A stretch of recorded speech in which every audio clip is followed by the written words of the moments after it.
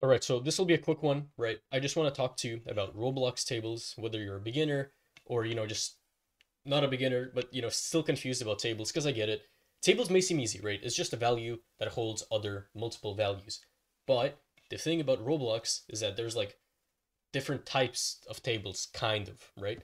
So I'll just start us off and make a script inside server script service. And if you don't know how to make a table, which I assume you do, but just in case, you make a variable, right? So local name it whatever you want. I'll just name mine table name. Very creative, I know. And the way you make a table is you do curly brackets, like so. And then you put in a value, and then you separate the values with a comma. So I can have a value of a string, hello world, right? And then I could do a comma, and then I could put another value. I could say 1, 2, 3. Then I could put another value, and I could make it equal to false, right? So now this is a table that contains three values. The first one being hello world, second one being 1, 2, 3, third one being false, right? And then if I were to print out this table, like so, and then I play right now, there we go. As you can see, it prints out 1 is hello world, 2 is 1, 2, 3, and 3 is false. Now, okay, that's the first thing. That's a very basic table. Now you may notice how it doesn't just print out like what we wrote here. So it doesn't just print out this, it prints out this. So 1 equals hello world, 2 equals 1, 2, 3, and 3 equals false, right? What is this? This is the second type of table, which people call a dictionary, right? So when you just make tables like this, these are your values, right? And then by default, Roblox assigns them keys, right? So we have a value and we have a key. So by default, a key is just a number, right? So the key is 1 and it's equal to hello world. A key is 2 and it's equal to 1, 2, 3. A key is 3 and it's equal to false. This is also why, let's say for table name, right? If I were to say table name, um, 1, right? So I want to print out table name 1. This will get the key. So this will like go to the table name and it's going to look for a key that is equal to 1. And there is a key. And then it's going to get its value. And the value is hello world. So if I not even play, if I just run the game, there we go. So it prints out the first value of the table, right? And then if I were to do 2, then it's going to look for the key of 2, which is going to be this. If I do 3, it's going to look for the key of 3, which is this. Wonderful. Okay, that's done. Now, what if we want to make our own keys, right? What if I don't want it, I don't want the key of this to be 1, of this 2, and of this 3. What if I want to create my own keys and assign them my own values, right? That is where a dictionary comes in, right? So what I'm going to do is I'm just going to put an enter over here like so. So I'm going to make it kind of like this, right? You don't have to format it like this, but many people do, right? It just makes it a little easier. So we have a table and we have the first bracket, then we have our first value, our second value, and our third value, and then the ending bracket. And just like it did before, right? What you do to create a key is you do two square brackets, right? Like so. You put in the value of the key, right? So let's say I want the key to be equal to, I don't know, 1 with text, right? And then I make that equal to this. So we have a key here. Then we have something like 2, like this so. And then 3, like so. So as you can see, what we're doing here is we're just making our own keys, right? So now if I wanted to, let's say, print out the table name, print table name. This is what people call a dictionary, by the way. So it's no longer technically a table. It's technically now a dictionary, right? Now in Roblox, it doesn't matter what you call it. It's just what people call it. So it's just nice to know like the terminology. Yeah, there we go. So now instead, it's the same thing, but instead of Roblox automatically like just by default giving it numbers, it's 132 for some reason. Did we mess up? No, we didn't. Okay, I guess I just randomly ordered them. So yeah, this is 1, this is 3, and this is 2. But this time it's not 1, 2, 3 as in like a number. It's 1, 2, 3 as in a string. And again, these don't have to be 1, 2, 3, right? I could have made this equal to like red, green, blue, or like string number boolean. So which actually I'll do right now. So string is hello world, and string in Roblox is like a piece of text, right? then number, which I assume you know what a number is, and then boolean or bool. And a bool is just true or false, right? So yeah, if I run the game, that'll work. Yeah, so we have a bool, which is equal to false, number, which is equal to a number, and string, which is equal to a string. Beautiful. Now, if I were to print out the table name, and I wanted to print out the first value, right? And then I do, table name 1, like we did before, that's not going to work. Because we changed, because we set our own keys, right? It can't find a 1. So there is no 1. So it gives out nil, which is nothing, right? Because there isn't like a value in here that has the key of 1. Instead, I have to use the actual key. So if I do bool, and there we go, it just automatically lets me finish it.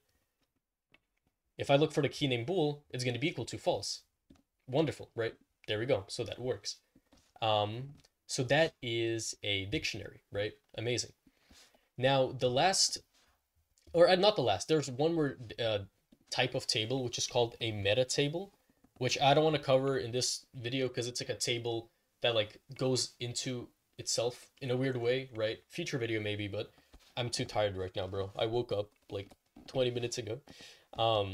Yeah, so the last thing the last table type I'll cover in this video is what people tend to call a library. And what a library is, it's a table that has functions.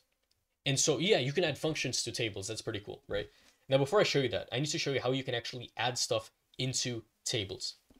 If I do table name, right? Let's say we have a thing here, right?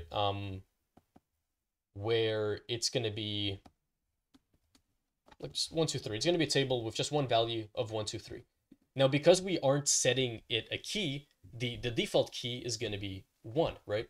So we don't see this, but the key is 1, and it's gonna be equal to 1, 2, 3. What if we wanted to change this value, right?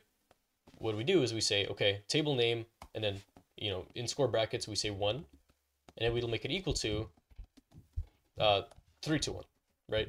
And then if I print out the table name, like so if I print out the table name, see, yeah, it is now equal to 3 to 1, right? So we make it equal to 1, 2, 3. Then, because we didn't set it a key, the key by default is 1. So then we get the key, and then we say, okay, now it's equal to 3, 2, 1. And then we print out the table name. Wonderful. What if I set this to be 2? What this will do, because we don't have a second value, because we don't have any value in the table that has the key of 2, it's going to create a new one. So it's going to create a new value that has the key of 2, that has the value of 3, 2, 1. So if I print this right now, yeah, as you can see, we have our initial value, and then because it couldn't find the key of 2, it created it, right? So there we go. So it creates this. So that's kind of how we can add stuff to tables. Now, how do we add a function? Well, very, very easy. We do table name. Table name. And then we could, give it a number, or we could just actually give it a real name. And the way we can do this is we can say table name dot, and then we could give it a name. So I'll call it function name, something like that. And I'll make it equal to a function, like so. There we go. So now we have a function. So now if I run the game, it prints it out. So now we have something with so we have a key that's called a function name that's equal to a function, right? Now this function isn't doing anything yet. If I make it, let's say, print function works, right? It's not gonna run. The way you make it run is you say that you get the name of the table, and that's when you get the name of the function. There we go, right? So then this goes into the table, and then when we call the function like this with two brackets, then it's gonna run. So if I run the game right now, yeah, see, it prints function works, and so yeah, awesome, everything works fine. So that's effectively the idea here, right? Now, again, you don't have to give it like an actual name. You could just literally say like 1. Table name 1 is equals function, and then it's just gonna make a function that has the key of 1, right? So that works as well. Actually, no, it doesn't work. My bad. I'll have to correct myself. Attempt to call a nil value. That is interesting. Wait, what if I give them a 1. What's going to happen? Nothing works. Okay, okay. So even if you already have a pre-existing 1 value, that's not going to work. So I guess you have to give it an actual text. So like you have to call it something by using dot. What if I do this actually? Give me a second. What if I do, square brackets, and then I just make this a string? I feel like this should work. Yeah, okay, wonderful. This works. Okay. Yeah. So yeah, okay, that makes more sense. So I guess you can't set the function equal to a number, but you can only make it equal to a text. And you can do that by either saying, okay, dots, and then you give it the text, or instead of a dot, you could do square brackets, and that's when you can input whatever text you want. So that's gonna work. Beautiful. And then you could also just give it a function over here, I think. So you could do something like this, right? So if I just do the spacing that we had before, is this gonna work? Let's see if I run this right now. That's not gonna work. Okay, I see. Okay, yeah. So probably don't bother making it like I just did. So yeah, just make a local table name, and then if you want to add a function, you say name of the table, and then dot or square brackets, dot function name. You make it equal to a function, like so, brackets. There we go. Oh yeah, right. There we go. So yeah, yeah, there we go. So now this is what people consider a library. So once again, let's quickly one more repeat, right? This is a table, right? Table. Oh wait, probably not inside. Yeah. Table, like so. This is a table. It can hold like 1, 2, 3. Hello. True, right? That is a table. Now, a dictionary, so local dictionary name is similar, with the exception that now we change the keys, right? So instead of being 1, 2, 3, we set the keys to be whatever we want.